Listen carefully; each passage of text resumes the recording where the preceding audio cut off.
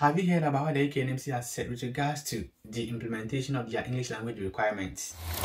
And do you even know why they said they were going to implement these new changes in January 2023, but nothing has happened? Do you think it's still advisable to wait on the UK NMC to implement these new changes so that you tap into the benefit? Well, in this video, these are the major things I'm going to talk about. So if you think the information in here will give you much value, then why don't you come with me as you look at what the UK NMC has said so far with regard to their English language requirement. Are they going to really implement it? This is a question for the day, and I believe that by the time you finish watching this video, this question might have been answered. Come with me as we look at that. If you are new to my channel, I really appreciate you for being here for the first time. And if you're a returning subscriber, it's because of you that I'm always motivated to make new videos. My name is Setdapo Ajimai, and you can simply call me Kobe. So as earlier mentioned, we're going to talk about the new information the UK NMC has come up with regards to their changes in the English language requirement. You know, we are all waiting on them to implement the new changes that apparently you can combine your test results, 2 test results within the space of 12 months. That apparently you can use an employer reference and a whole lot of that. But up till now, nothing has happened. So today, the UK NMC has come up with an update with regards to the implementation. So the question is, are they going to implement it or they've postponed it? This is what we are going to look at in this video. I found this information on the popular news site in the UK, which is the nursingtimes.net. So what I want to say is that if the information I'm going to give here is wrong, then probably the website is actually wrong. But I strongly believe that this information is coming from the authentic source. So I'm going to read and then give a commentary alongside. And at the end of the day, you'll be able to decide as to whether it is worth it to wait for the UK NMC or resit the exams and then get the actual score you are looking out for. So let's see what happens. Changes to the Nursing and Midwifery Council's English language requirement will start to be implemented at the beginning of February. It has been announced. We were told last year that the implementation will start in January 2023. We weren't given any specific date as to whether it's 31st January, 1st January, 25th January, or whatsoever. And then here they are at it again, telling us that the implementation is going to start at the beginning of February. So the question is it 1st February? Is it 2nd February? Is it 10th February? What is their definition of the beginning of February? During a meeting of the NMC's Council held last week, that is on the 25th of January, the regulator said the new changes were set to be fully operationalized by this summer. The move follows an 8-week consultation, which received a record-breaking 34,000 responses and approval from the regulator's governing council last year. To pass the English language test, an applicant needs to achieve a score of B in the occupational test, which is the OET, or 7 in the alternative international English language testing system, which is the IELTS advanced exam, in each of the listening, speaking, reading parts of the test, and then C+ or 6.5 in the writing domain. Under the changes, the NMC now accepts combined test results as long as no part of the test is scored more than half a grade or points below the NMC required for the respective domains, which lowers the minimum score for writing to C or 6. So apparently, I've done justice to the changes. I've given a detailed explanation of the changes that came up, so you can check this from here or check in the description box for the link to that video. So additionally, the regulator is extending the period in which a person can combine test scores from 6 months to 12 months to allow for greater flexibility and more time to prepare before retaking the test. So actually, these are some of the changes they are highlighting, that now the duration for one to combine 2 test results has been extended from 6 months to 12 months. And that is the first one of the changes, okay, that came up. The other change that will come into effect is that the NMC will allow applicants who have worked in the UK health and care system for 12 out of the last 24 months to submit an employer reference as evidence of English language proficiency instead of a test. So that is the second change that came up, that if apparently you live in the UK and you have worked for 1 year in the last 2 years, you are deemed to use an employer reference. And let's say you wrote IELTS and had a score of, let's say, half a grade in any of the aspects. What that means here is that you can use an employer reference as well. But I'm really surprised. The UK NMC has said something about this that at the end of the day it will shock you. You know, let's go on and then see what happens. This option will be available to applicants who have trained in English in a non-majority English-speaking country and those who only just missed the required score on an OET or IELTS test. During the meeting, Matthew McLelland, the Executive Director for Strategy and Insights at the NMC, said, "We do expect that whilst maintaining a really high standard of English score, which is required for safe and then effective practice, this will allow more people to join the register." So for them, they think that coming up with changes to the English language requirements, which is the OET and the IELTS, will go a long way to help people who are interested in working in the UK to join their register. But then the question is, why are they still delaying? Why did they tell us that it's coming up in January 2023 and now they have given us a new date? Which we are not even sure that they will be able to fulfill. Let's see what they've said. They've outlined some reasons why the changes is delaying and 1 or 2 stars that you have to know. And for me, I'm happy sharing this information with you because I believe that hearing it will go a long way to help you make an informed decision as to whether you should rely on the UK NMC to combine your IELTS test results, to use an employer reference, or whichever way.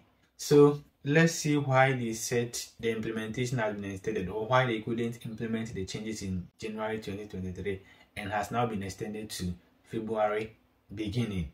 Okay, so to continue, it says Mr. McLelland added that the test combining and then allowing supplementary information if you are trained in English in a non-majority English-speaking country would go live at the start of February. He said, "As always with changes like this, we are testing the IT right up until the last minute, so we can't give an exact date until we have the green light from that process. But as I say, we are expecting it in February." So there's no certainty, there's no assurance in this case. Some of these things should help you make an informed decision as to whether you should still rely on the implementation to be able to register the UK NMC, or apparently dump that old result somewhere, raise it, and then get the actual score you are looking out for, so that we didn't have to be thinking of combining, we didn't have to be thinking of using your employer reference or whatsoever. So let me take that statement again, it's very important. He said, "As always with changes like this, we are testing the IT write-up until the last minute." They are testing their IT write-up until the last minute. So we can't give an exact date until we have the green light from that process. So apparently you and I don't know when the green light will be shot, or when they will be convinced that their IT process is up and doing and that they can implement the whole process. So now they've said the beginning of February, but when you look at the latter part of the sentence, it says, "But as I say, we are expecting it in February." So the question is it 1st February? Is it 2nd February? Is it 28th February? Let's wait and see what happens. Meanwhile, accepting supplementary information from employers for people who have just missed out on a test score will come a little bit later in the year due to technical changes that are required to implement the change, Mr. McLelland said. Let me take that information again. It's very, very important. So this is to people who are waiting on the employer reference, apparently to make an informed decision to register the UK NMC. I also mentioned of the fact that I won't be surprised if the date is set, that is January 2023, is postponed. And here we are, it has been postponed. So let me take that statement again. It says, "Meanwhile, accepting supplementary information from employers for people who have just missed out on a test score will come a little bit later in the year due to technical changes that are required to implement the change," Mr. McLelland said. So from my understanding, what it means is that if the other changes are made, the employer references won't come up yet. It will wait until later in the year because they think, there are some kind of technical changes that needs to be looked into before it is implemented. So what I want to say is that if you are already in the UK, have worked for 1 year in the last 2 years, and you have worked in the healthcare setting, and then you are looking to use your employer reference for your UK NMC registration, then I think there's a little bit of disappointment here from the UK NMC.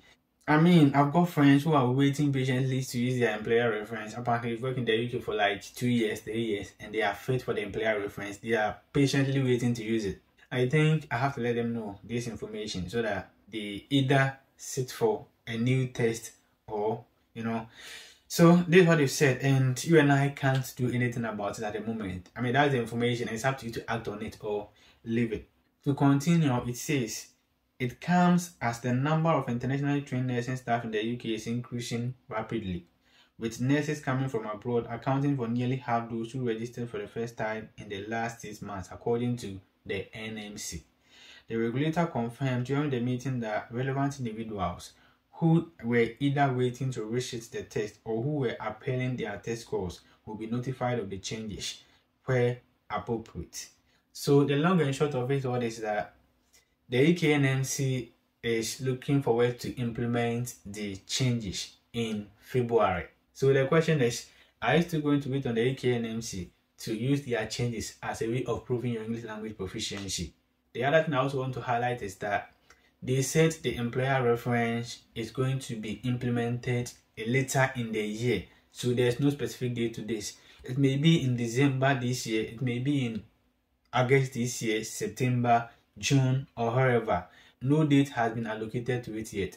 And the reason is that there are some kind of technical changes they have to look into, because the number of international nurses in the UK at the moment waiting to use employer references and a whole lot of that have increased. And I think, they are doing some kind of background check to see the authenticity of using the employer reference, and that is why they are delaying things. So what I want to say is that if it's your aim to use your employer reference, apparently your employer may be willing to give you that kind of information to be able to use as your English language proficiency.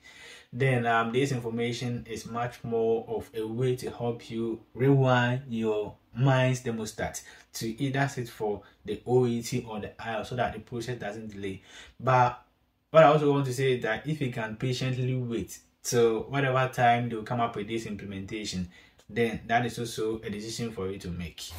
So this is what I wanted to let you know. If you want to read the whole story, have time and then digest whatever information I've said on here, I'll leave the link to this blog from the Nursing Times website in the description box. Okay, so just check that one out and let's see how it goes. Thank you very much for being with me up to this point. If you have not subscribed to my channel, hit the subscribe button and become part of the family. We learn together. Also share this video to people out there who are waiting on the UK NMC to implement the changes to take action. Thank you very much and hope to see you in my next video. Bye.